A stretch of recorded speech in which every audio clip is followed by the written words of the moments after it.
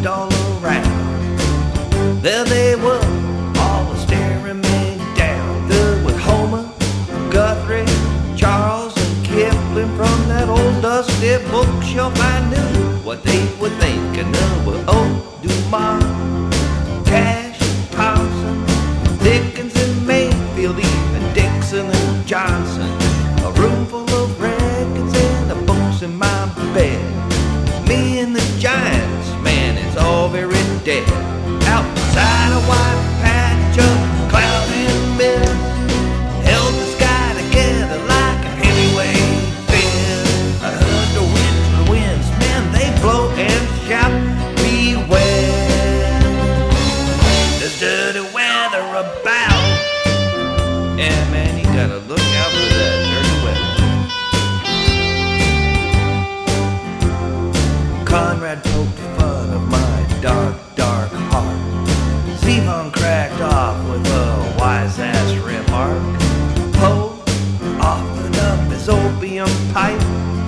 Davis spat, you ride like some old white hillbilly type. One by one they turned on me. I didn't ask why, it was obvious to see. One by one they rained it down on my head. Me and the Giants, man, it's all very dead.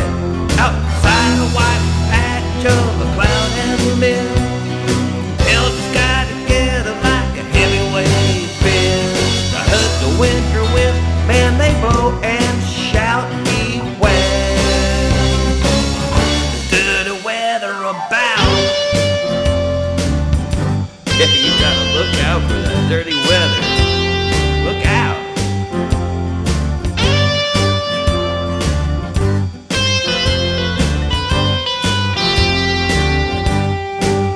I run a ragged on dreams and rested on my bones. Misstated my meanings in the singulars and plurals. Yeah.